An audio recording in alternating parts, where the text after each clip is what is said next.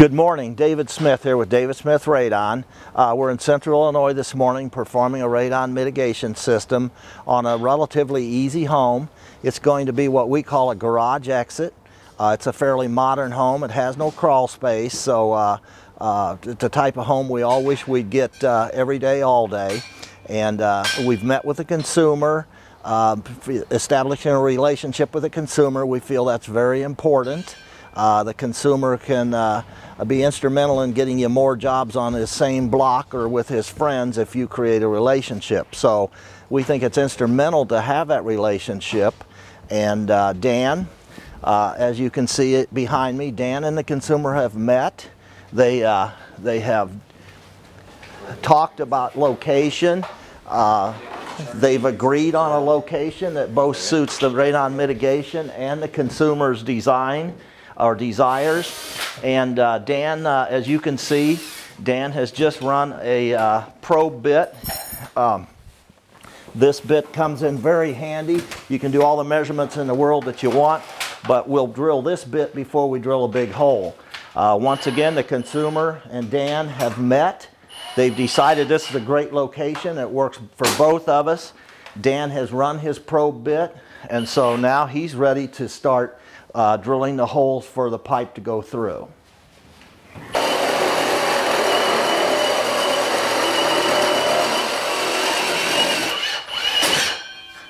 Well, we're down in the basement now. As you saw, Dan was drilling the hole up in the garage to get to the basement, and here he is in the basement starting to run his first piece of piping. This particular home being what we call the garage exit. We're going to put our hole right below here in this nice little utility area. Good area to do it. It's not going to be finished by the consumer. And once again, the consumer and Dan spent some time discussing design. This is a home that could have been done very readily as a garage exit or an exterior system. There are mechanicals behind a chimney that would have allowed it to be done exteriorly very well also. Our policy is to keep it interior whenever you can. There's certainly plenty of discussions about interior versus exterior. We think in our part of the country we get a lot more jobs by providing the interior for the aesthetics alone. Had we chosen the exterior route, here's the place it would have went. As I said, there's a chimney here to hide it behind. It's the backyard. The air conditioning unit's sitting out there. Had the garage not been a option, this would have been an excellent area to do an exterior system. This being a modern home, we got lucky in the respect that we thought the sump lid, the sealed sump lid that was already on the basin, was very usable. What Brian is doing right now is he's cleaning up the edges, removing some of the excess concrete that happened during the original construction, and he's going to create a better seal for this lid. The other thing about lids that you're able to reuse, such as this, if we found many times some of those gaskets are missing. As you can see with this one, the gasket for the electrical cord is missing. We keep them on the trailer at all times. That gasket is going to be used here in order to seal that hole. If you see the other hole there, it's very common for these type of lids to have a second hole for venting or for another usage. We take advantage of that hole and enlarge it to 5 inches so that we can put a viewport in it. Viewports are mandatory in our policy book. It's something we also think is a great selling tool. This happens to be the viewport that's going to go in this project. And once again, oftentimes when we get into a modern home like this, it has a factory sump lid that is reusable. We simply use the secondary hole to enlarge it for this viewport. So, yeah, I wanted to say a word about vacuum cleaners too. We buy ours at Sears. We just find them highly effective for the cost. We use a 6.5 horse vacuum cleaner, but above and beyond that, the biggest thing about these vacuum cleaners is we get rid of that filter that comes with them, and we buy HEPA filters. The HEPA filter will keep your environment much cleaner. The HEPA filter is a little bit pricey, but it is cleanable, and we find a HEPA filter will last long enough to warrant the price. But the big thing is a HEPA filter will control all the dust. And so once again, company policy, use a HEPA filter on all vacuuming appliances. So as you can see here, Dan's making some progress on his vertical stack, we would call it, leading out to the garage. So now he's stubbed through the garage. He's anchored to the wall. Right in front of Dan's elbow will probably be the manometer.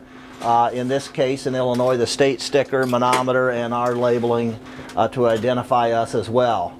So he's ready to run his elbows down here in order to core drill the floor.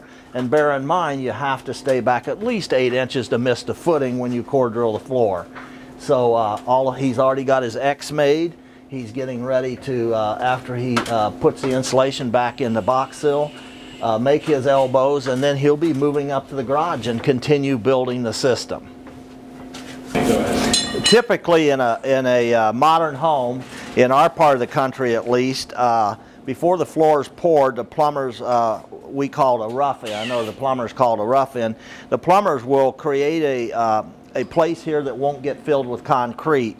They simply form up approximately 12 inches worth of forming for a future bathtub. So typically in our part of the country, during construction, there is a rough-in, we call it, for future bathroom. However, typically this is open to gravel, and so it must be dealt with. And you need to remember, these are not treated lumber, so they are a termite attractant. So the first thing we do is take a flat bar and a hammer and remove the forms. And then typically we take 1/4 inch ABS plywood similar to sump lid material. We put a label on the back that says David Smith Radon on it to sort of alert the plumber if this does get activated. We clean it up and we simply glue and screw the lid to the floor, because this is a very open source for radon to enter. It must be sealed if possible. But we also know it could be accessed later for that bathroom, and so the label on the back, we think, might help. It has our phone number on it, might help the plumber to call us and ask us what's going on. In this particular case, the consumer, on our meeting with the consumer, they said this is the next project. As soon as the radon is done, so is a bathroom being done. And so we've advised them on what the plumber needs to do once he uses this. We're going to do a temporary seal on it, knowing the plumber's going to be here in a very short amount of time. We've offered to come back and inspect it as that plumber's doing his work. As you can see, Brian has enlarged that hole we spoke about. He has included the gasket for the electrical cord, and now he's about to install that viewport we spoke of. It makes a pretty clean installation when he can do that. He'll probably do a little bit more of cleaning up this lid. They typically get pretty bad during the concrete pour. And so he probably will do a little bit more cleanup, but other than that, he's sealed. He's screwed down to the basin now, and after he cleaned the concrete out, he's added the screws to seal it well. He's added a viewport.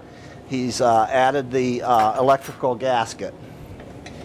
Every job has a checkoff list, and Brian will check all the connections, all the gaskets. He mechanically worked that sump to make sure it was in good working order before he even started. But now a second person will come around with a checkoff list, and he'll recheck everything that Brian did as he was installing it.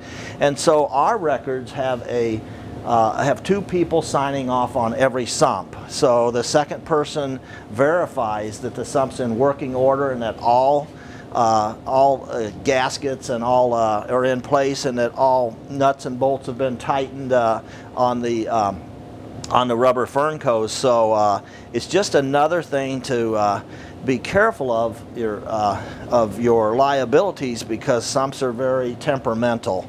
And if you want to see how we word that label, we laminate it, we attach it to the pipe. If you want to see the wording that we use, feel free to call us and we'll send you a copy of that. Brian's going through that label now. He's filling out some information that's included with that label.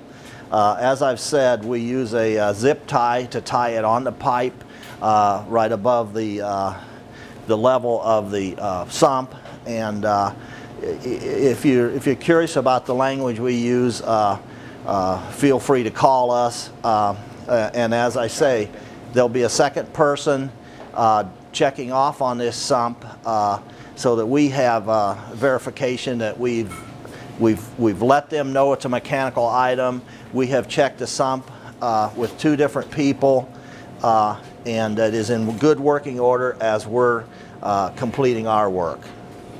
It's very visible. It's large. It's sitting there, ready to be observed at any time. Now we're going to talk a little bit about the caulking and sealing. I can't overemphasize how important caulking is.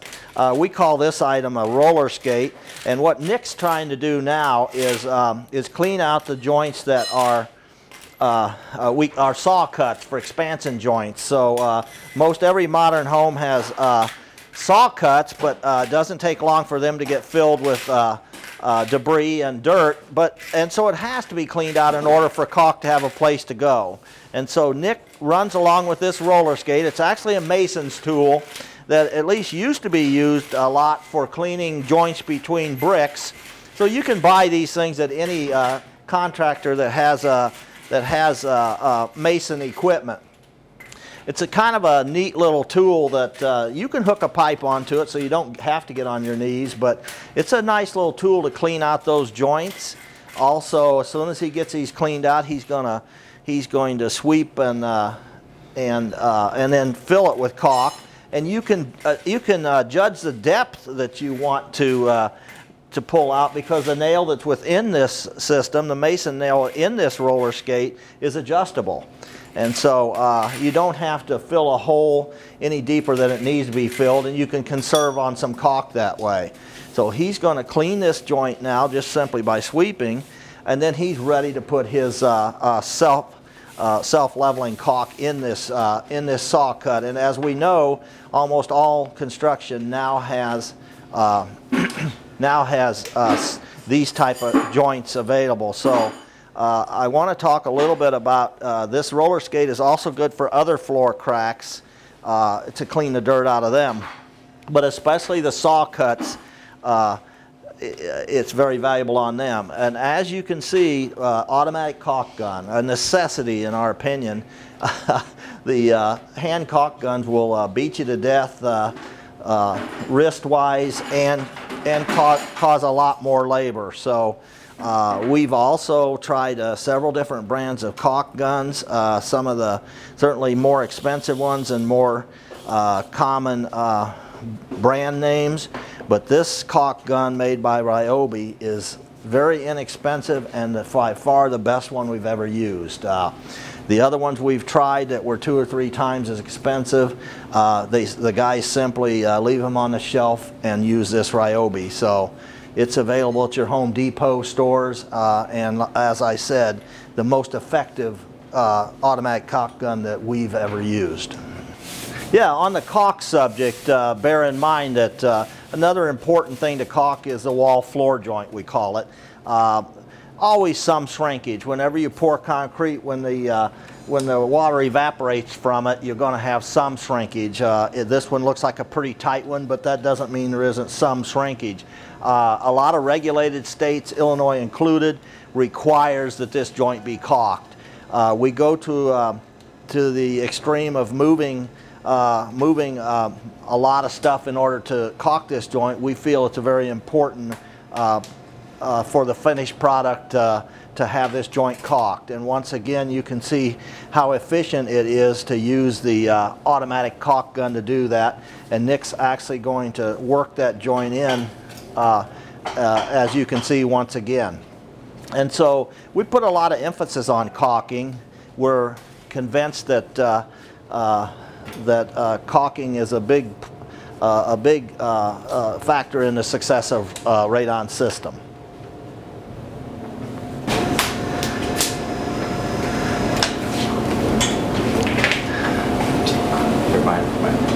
In this case, we're working on a floor crack that most basements have floor cracks that happened on their own. Expansion joints take care of a lot of that, but Nick is going to work on this floor crack by spreading polyurethane caulk on the crack and then using a putty knife in order to try to level it off and work it in. Once again, it's important to seal these cracks. It is code in many regulated states, and so we work on these cracks and make it a priority to doing a radon system.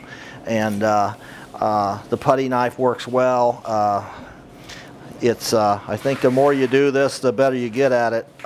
And as you can see, Nick's got it down to a science here. Go ahead. One thing to remember about the polyurethane caulks is they take about 24 hours to dry. So we always warn the consumer. If we don't see the consumer, we leave a written note.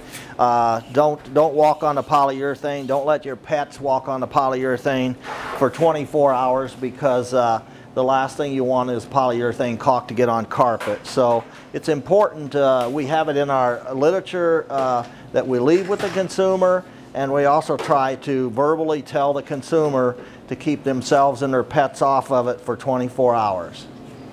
We're back out in the garage with Dan. As you can see, Dan's done his work down low with his elbow. He's come back to the wall with the pipe to keep it behind the consumer's shelving. He's drilled through the garage ceiling, and he's into the attic of the garage. One other thing we do is we put a trim ring as it goes into the garage. That's a snap-on trim ring that helps aesthetically. Not necessary, but it's good for the aesthetics of it. Wanted to point this out. In our opinion, this is a must-have tool. It's a camera. In most residential applications, it's not necessary. One of the, for instance, is when we used it doing some apartment buildings where we were going through closet ceilings. You've got a finished floor above, you've got a drywall ceiling below, you got 12 inches in between, and you hate to drill the big hole until you know what's behind it. There's times in every mitigator's world that they wish they wouldn't have drilled a hole where they did. And this can buy you some time. You simply drill a 3/8 inch hole, you stick it in, you push the button, and you get to visually see what's happening inside that hole. So very valuable tool. I wouldn't be without it. It doesn't get used a bunch, but when you need it, you need it. We talked a little bit about cosmetic trim ring. It's something we carry on our shelves. Very inexpensive. A lot of customers buy these things. We like to use them on the ceiling when we go through a garage. It just trims it out just a little bit nicer. And if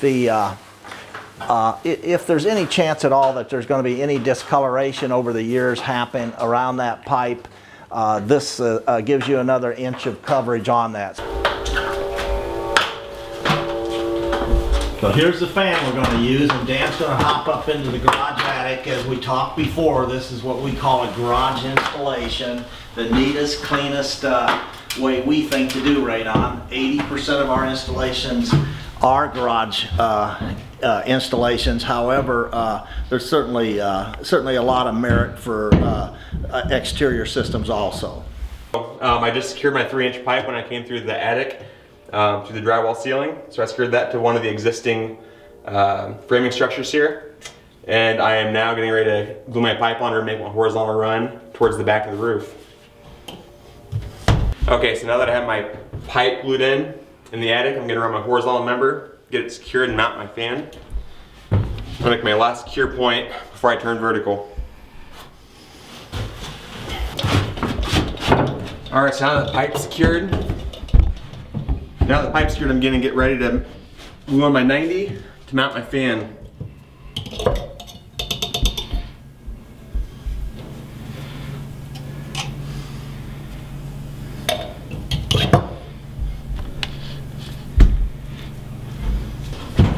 Alright, so on this job application, the scuttle hole, or the entrance to the attic, happens to be right next to the fan. It doesn't always work out that way, but in this instance, it's going to work out really good because the fan has to be serviced down in the road. It's right next to the scuttle hole to get into.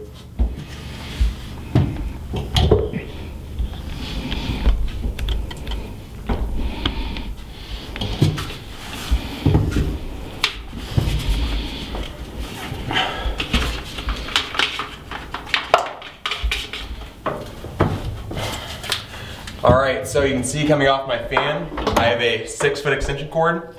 This cord is 6 feet because Illinois code requires us to have our switch or an outlet within 6 feet of the fan to plug into.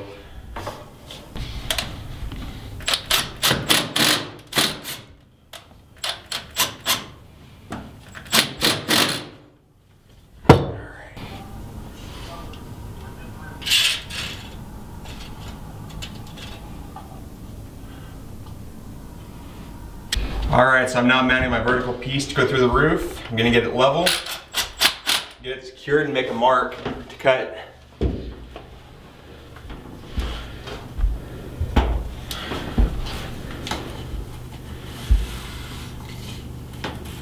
Have it. Sure. So right now I'm getting this can of glue cinched into the top of the fan. Purpose being, when I'm cutting through the roof, I don't want any kind of debris falling down into the fan. So this is just a temporary way to block that stuff from getting into it.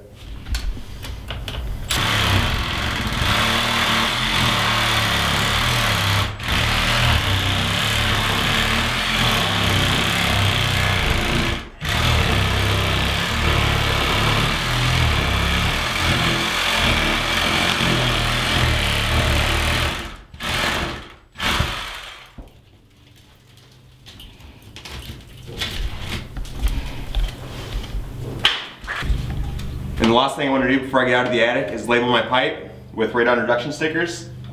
This allows anybody to know getting into the attic this is a radon pipe, not a plumbing pipe. 20 years ago when we were experimenting with how to drill a hole, we simply didn't like what was out there. We didn't like the dry core hammer type bits with the spline. We didn't like the core rigs that were available in those days. We rented everything to try to decide what we wanted to purchase, and simply didn't like any of them.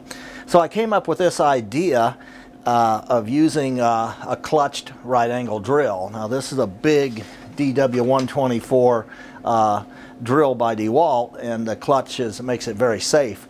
Extremely durable drill. At the time I would go to machine shops and have them make the adapter that would get me from that drill, from the Jacobs chuck of a drill, into the wet core bit. Once again, it's a wet core bit. For many years, or for some years, I had to pay machine shops to make this part, and it was quite pricey, but now it's available. That's nice. No more making it. Once again, it's gained so much interest that we now carry this on the shelf in the supply company, available, as well as the 5-inch wet core bit. We've done a lot of experimenting with different core bits and different manufacturers. The one we carry, the one we use, happens to be a Husqvarna. All these companies make different core bits. This is the second best one they make as far as its ability to do the job, but we found it to be the most cost-effective one because it lasts the longest. So once again, we're going to do a demo of Nick core drilling the hole with the method we use, and the parts are available from David Smith Radon. This piece of plywood you see here is simply a piece of 3/4 inch plywood. It's a template. In other words, we tapcon it to the floor, and we use it as a guide so that when we start drilling, the bit stays stabilized within this. It's just simply a template to get us started. Nick will tapcon that down over his X where he wants to drill his hole at, and then after he gets about 1 inch deep, he'll remove that, throw it back in the box, and because now he'll have a hole to hold the bit in.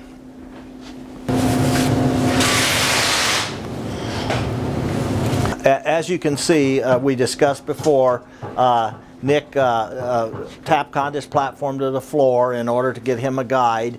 Also, you saw him using a 1/2-inch drill bit in the rotary hammer drill. He simply drilled one hole to make sure he was off the footing and we didn't get any surprises, because sometimes you can get a surprise not knowing what the builder did in that area. So now he's ready to core drill, and it'll be a unique experience to watch the way he core drills this hole.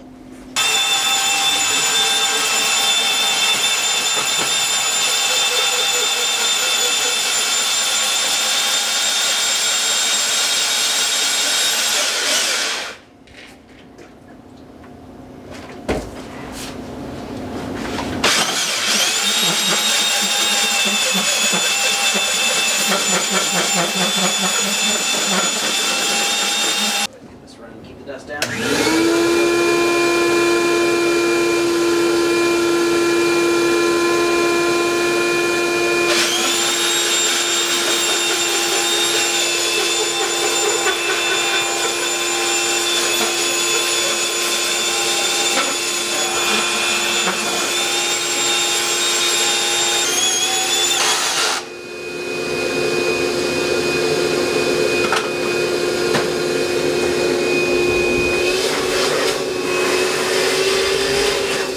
We typically drill 1 inch to 1.5 inches at a time. At that time, we chisel it out and start the process again.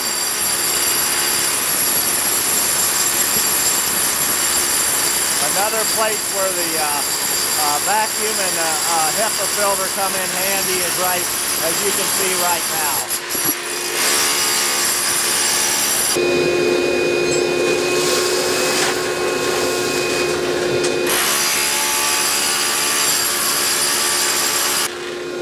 Once he gets his first 1.5 inches chiseled out, it makes a better reservoir for the water, for the water core drill bit to work.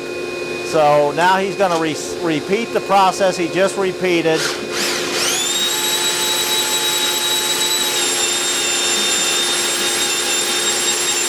He could remove the template at any time now, because now he's got his cavity to work from. Typically, we stop 3 times to chisel out the concrete. And as you can see, Nick's in his second go around now. We can usually tell when it's time to do that just based on the friction of the drill bit itself.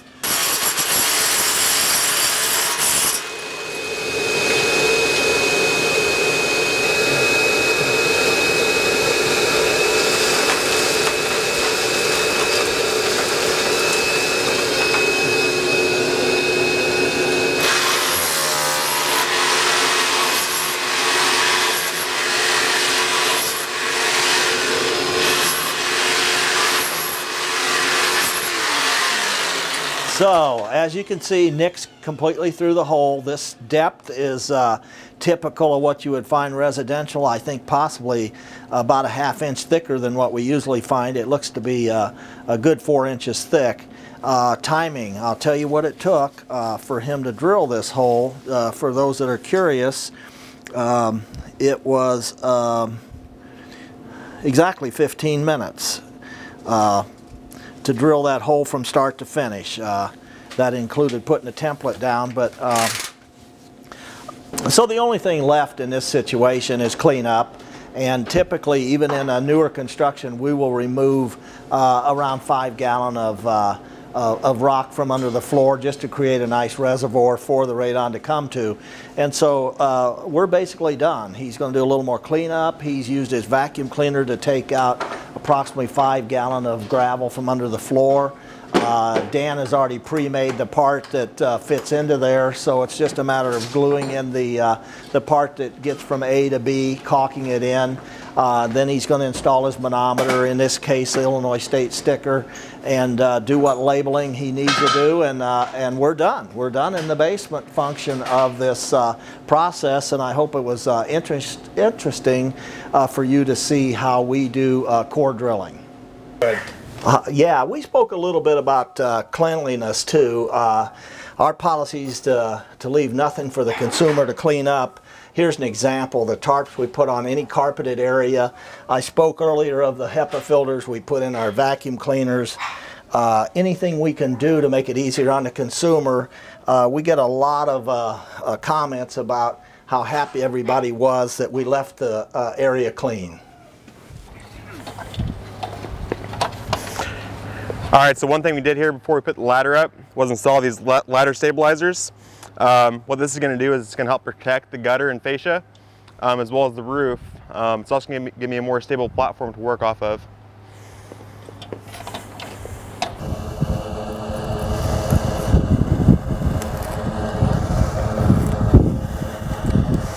Once my mark's made, I'll remove the pipe and the boot, which is friction fit. So now that my marks are made, I'm going to transfer these marks over for the roofing boot and make my cuts.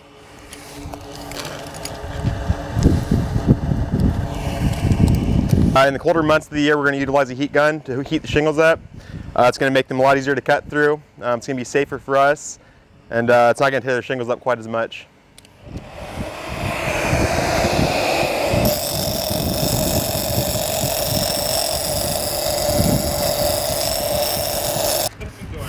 All right, now that my cut's been made to fit my roofing boot beneath the shingles, I'm going to take my roofing boot and gray piece of PVC, get it caulked and slid beneath. One of the features about this gray pipe that we like, for one, it blends into the roof a lot better, and secondly, it's also more UV resistant than white PVC sticking out through the roof. So even though there's no trees around right now, we install what we call our critter guard on top of our pipe coming through the roof. Main purpose being how it sounds. We don't want any kind of critters like squirrels or birds, or any kind of leaves or debris to fall inside that pipe and inside the fan eventually. Now that everything is secured, roofing boot is nailed down, I'm going to use my roofing sealant. I'm going to glue the shingles back down to where they were originally. Nice thing right now, we have the sun on the roof. Shingles nice and warm, so they're going to lay down flat when I push them down. Yeah, so speaking on placement of the pipe and on the roof, even though this pipe is not venting out on the highest roof line, there are no operational windows within at least 20 feet, maybe even more, of the ventilation point, which makes me feel more secure with putting it out here.